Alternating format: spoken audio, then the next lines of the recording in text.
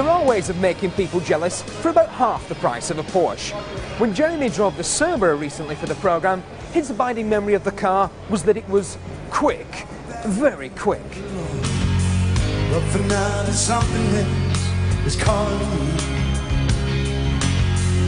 So take me down a lonesome road, point me east to Level. That suitcase weighs me down with memories. I just wanna be the one you run to.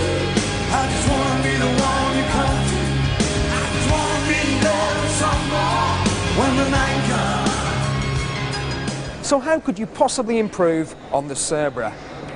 Ooh, difficult one that. Well, I suppose you could make it even more ludicrously powerful and even more fantastically light than it already is. And that is exactly what they've done. This is the TVR Cerbera GT.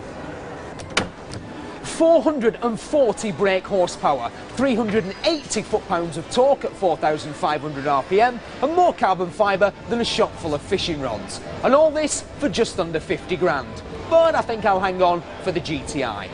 Incidentally, TVR are now the biggest British-owned car company, and here are a few others keeping our end up.